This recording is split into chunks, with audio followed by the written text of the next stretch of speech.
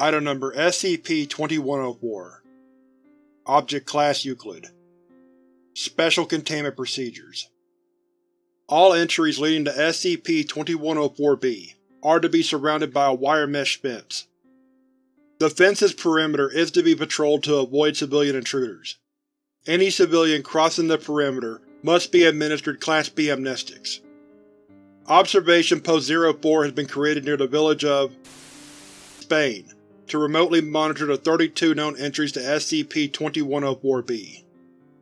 Description: SCP-2104-A is a humanoid entity of variable appearance.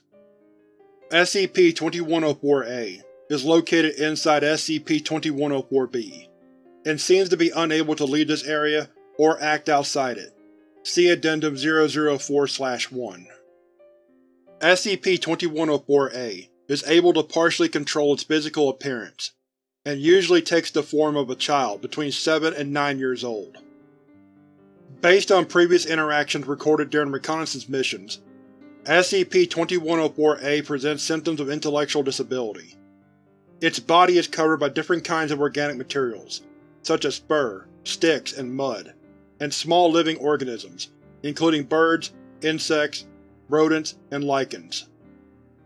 SCP-2104-A displays a positive emotional response to interaction with children, but shows fear when approached by adults. SCP-2104-A is typically found in the same location, under a home oak tree, Quercus ilex, with a weathered straw rope hanging from one of the tree's branches. SCP-2104-B is an extradimensional space that occupies an approximate geographic surface of 0.15 km². To date, 32 entries to SCP-2104-B have been identified and documented. Entrances are always centered on natural terrain features, such as rocks or trees, and are effectively invisible to the naked eye. Entrances to SCP-2104-B are normally inactive, but will activate if approached by prepubescent children. Adults approaching an entrance do not cause it to activate. SCP-2104-A is able to alter reality inside SCP-2104-B to a certain extent, changing the composition of matter and considerably affecting the behavior of indigenous fauna and flora of the area.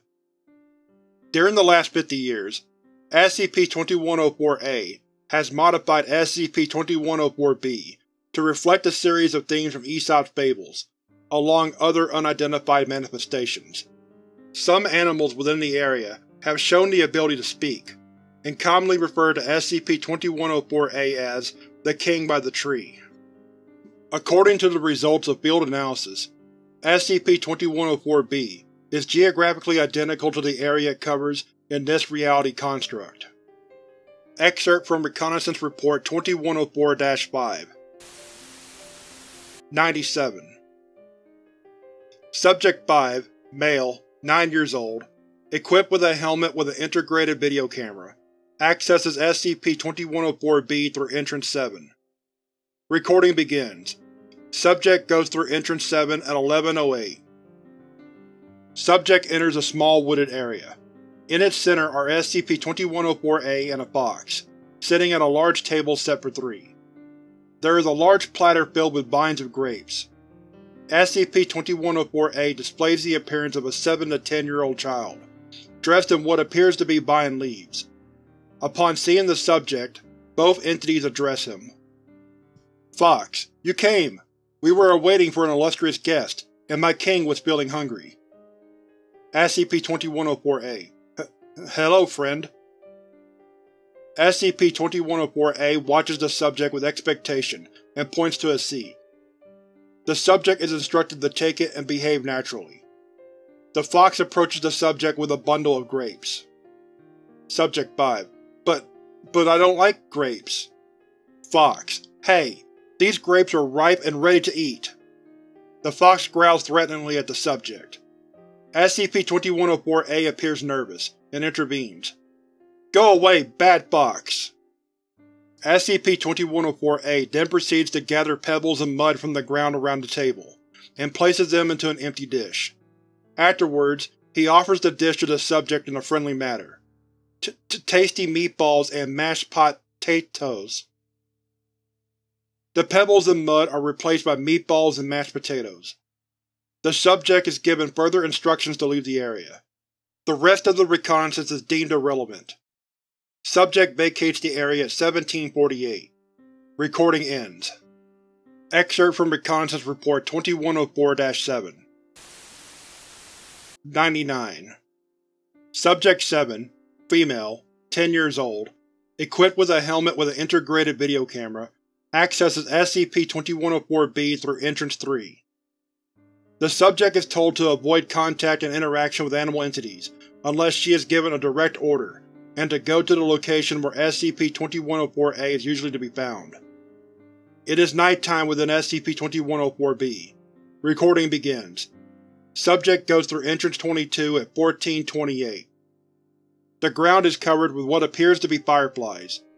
Subject becomes apprehensive from the sudden darkness, but is encouraged to go forward. The sun inside SCP-2104-B rises at an abnormal speed. Subject arrives to a pond's edge, and is given authorization to rest a few minutes. While resting seated by the shore, the subject is approached by two storks, wearing a typical headscarf from the rural region where SCP-2104-B entrances are located, and voluminous bags. The following conversation takes place. Stork 1. Clack, cack clack. A little princess has come to see the king. Stork 2. But the king is sad and has climbed the tree. Will you bring him down from his branch, child? Stork 1. But we have to make the fox drink from the narrow-necked vase, sister. Stork 2. Do you think you can bring him down, princess? After this exchange, the first stork hurries and pushes the second one, and they move away from the subject. The subject is given instructions to resume the exploration, and to head to the tree where SCP-2104-A is usually located. 500 meters further on, the subject encounters a row of ants walking in the same direction. The ants are of a much larger size than usual, measuring up to 40 cm in length, estimated by subject. They carry small cloth packages on their backs. The subject is told to approach the ants. Some of the insects express interest for the subject, and they slow down to talk to her. Ant 1. The princess has arrived just in time for the king's feast. Ant 2. But when the king is up the tree, he does not touch our delicacies.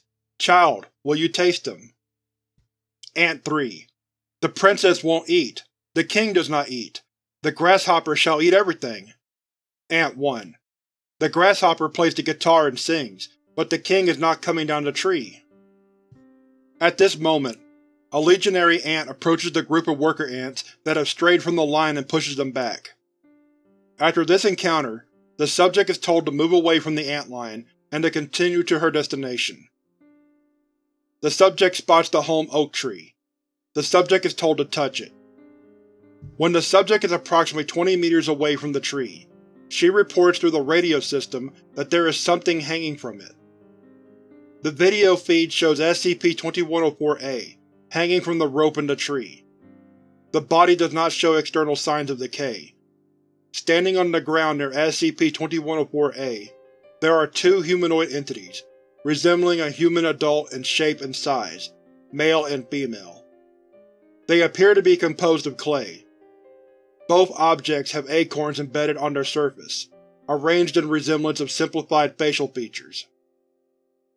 The subject points out that the objects are emitting sounds. The subject is told to approach the objects until a conversation between them is heard through the radio system. Object 1. Just take him and do it, Jose. I can't take it anymore. Object 2. Me? I'm sure this comes from your fucking family. Half of you are idiots, and you don't even know who your mother's father was. I'll tell you. He was the demon, and here's your punishment. Take him yourself if… Object 1. Go fuck yourself, Jose. You know what? You are a fucking coward. Don't look at me like that. You even have to leave the house when we slaughter the pigs. If it was up to you, in 1 week the rest of the town would have seen your son doing those things. Object 2. Ashton, what do you want? I don't know what to do anymore. Oh god, just leave him with your aunt. She's always telling him those fables. She loves him. Object 1. Please, Jose, don't do this to me. You know that we can't do that. Eventually someone would know. And then what? You saw that thing yesterday with the ants? It's getting worse. Please, listen to me. Go get the kid. We'll do this together. Object 2. Oh, God. Okay, okay. I'll go. Go get everything. You! Mateo! Mateo! Where are you? Come down here! Object 1. He's already down in the kitchen, Jose. Object 2. Oh. Mateo, come here. We are going for a walk outside. After this line, both objects remain silent for a couple of minutes, and then the conversation is restarted. The subject is told to return through Entrance 3. The subject vacates the area at 1536. End of recording.